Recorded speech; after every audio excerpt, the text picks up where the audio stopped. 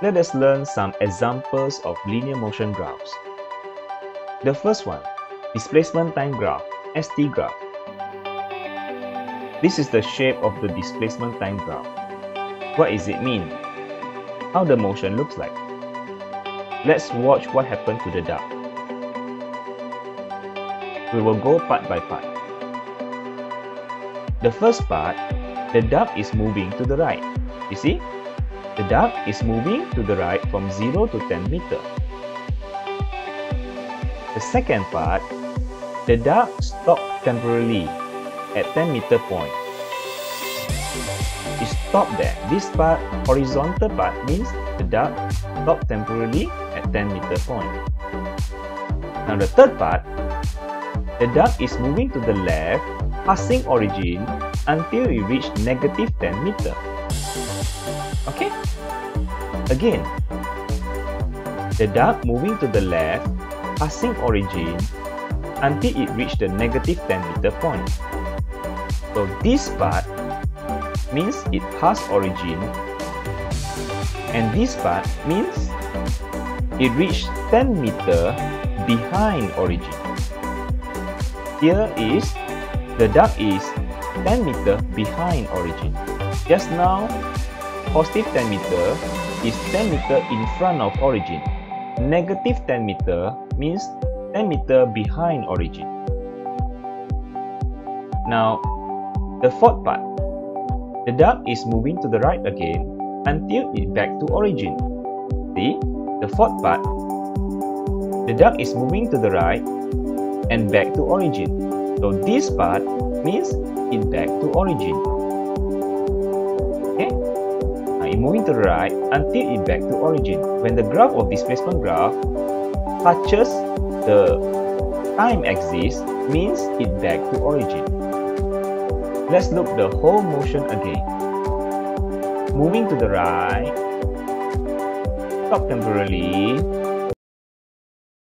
Moving to the left, passing origin, reaching the negative 10 meter behind origin, okay, passing origin just now, and then going to the right, back to origin. Again, moving to the right, stop temporarily,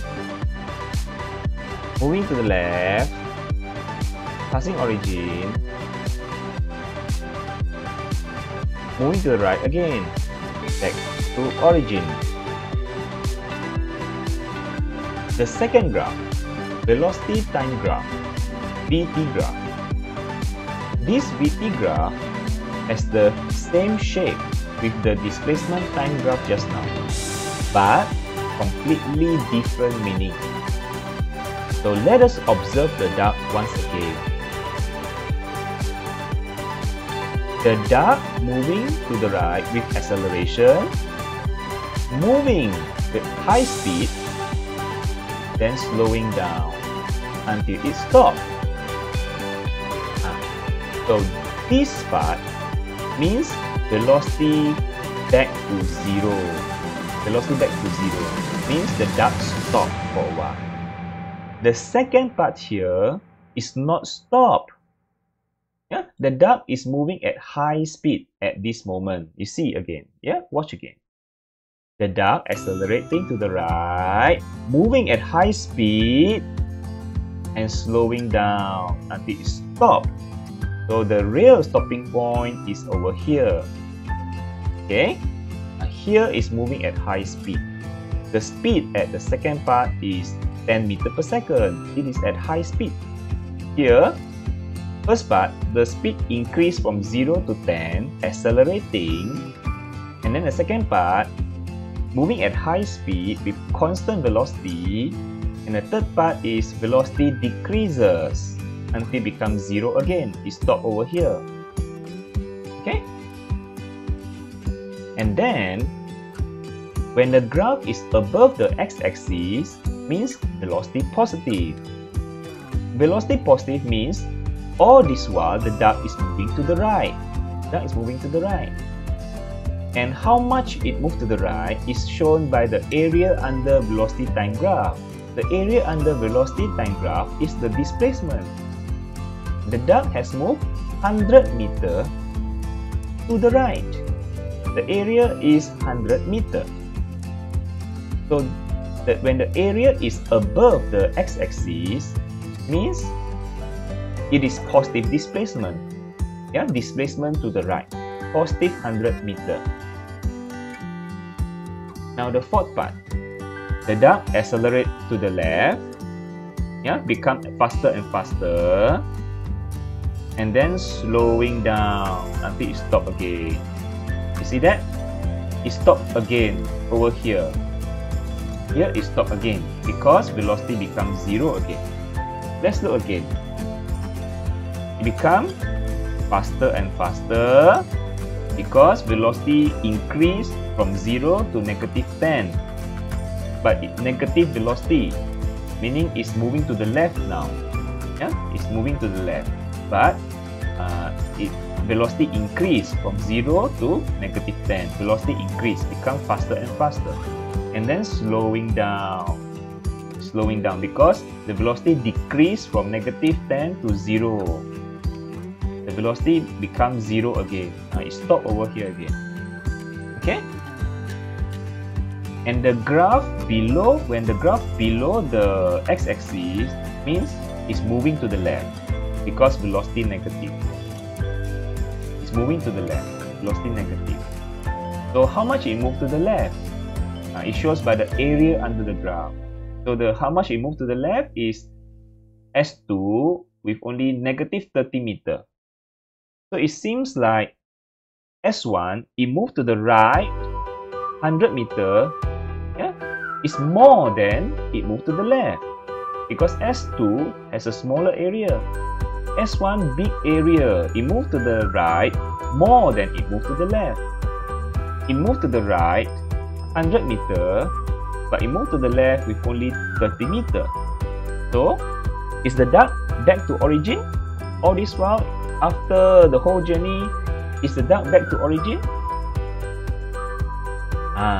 The total displacement is S1 plus S2, which is 100 meter plus -30 meter.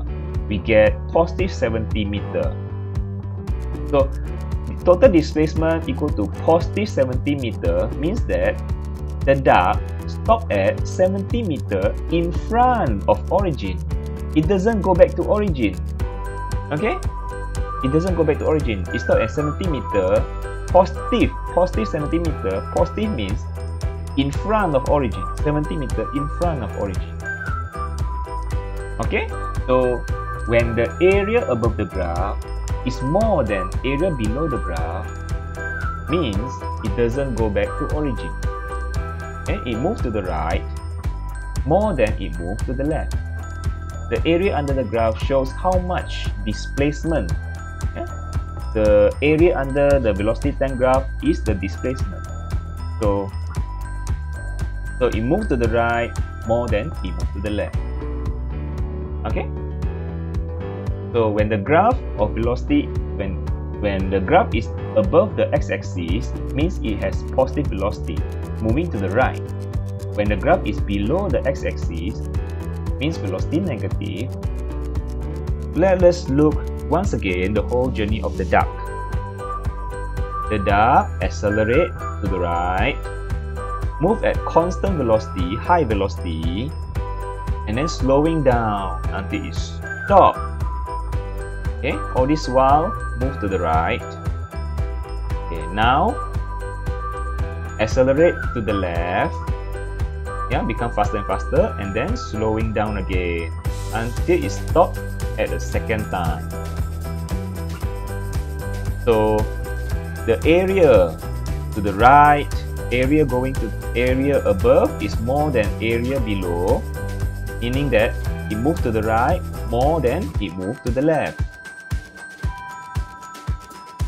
So it stopped in front of origin at 70 meter point. Okay, so that's all for our lecture today. I hope you enjoy, and hope you hit the subscribe button if you want to see more videos to come. Okay, please like and subscribe, and thank you for watching. Bye!